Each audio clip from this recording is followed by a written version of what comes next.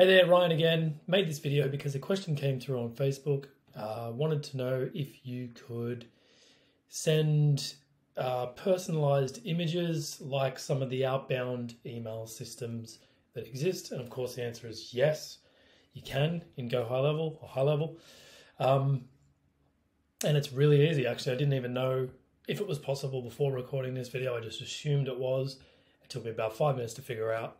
Let's jump straight into it. So the first thing I did was I just created a template, and the template that I made was called image personalization. What I do then is I just email with that template. Now, to show you the inner workings of the template itself, let's go and have a look.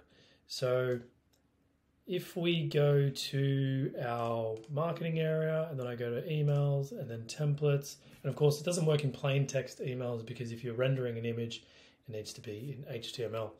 So let's just have a look what I did. So here it goes.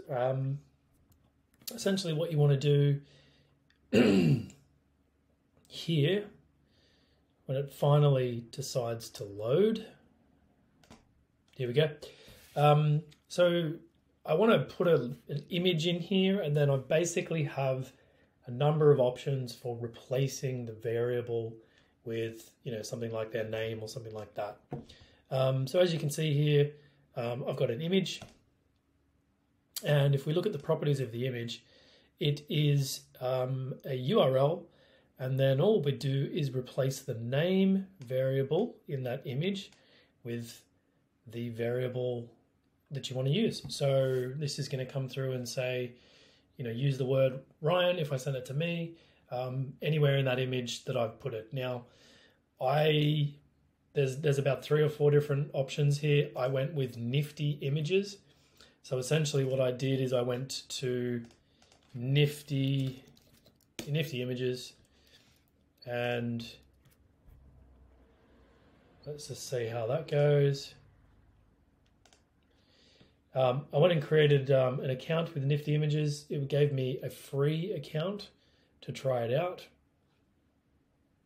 So here it is, NiftyImages. I created a free account on NiftyImages.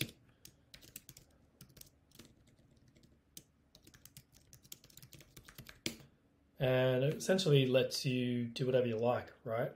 So we were in a LinkedIn automation company, so I thought this image would be cool. So I basically just grabbed this image and then I uploaded it to this section. So here it is. You go into the image yourself, and then of course, you're essentially then wanting to add a merge tag layer, right? So if you drag that onto the canvas, that's the thing you want to replace. And if it doesn't have a value, it'll look for some sort of default, right? So I've got U as a default value. So if you do have a blank name for any reason, it does have something to fall back to, so the value is not blank. So you set that up in NiftyImages, and then if you save that, it gives you the URL essentially. So it's pretty easy. And then if I just move my face out of the way, generates a preview, you can see what it's going to look like. And then if I just go to the personalized image, just go close, save, and then the image tag here, it gives you the URL, right? So you could use it anywhere on the web, but essentially it's saying, okay, well, here's the image, and then insert the merge tag there. So that's super easy. All you need to do then is come over here, tell the image URL that it's the rest of that, and then the contact or first name goes there.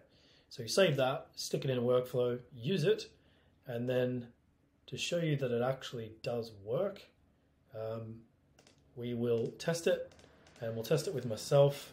I've renamed myself to Johnny, just so you can see that it works. So Johnny Smith, let's run it.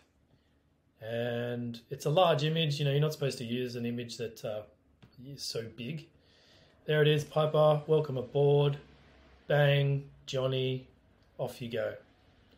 Hope this helped. Any questions, let me know in the comments.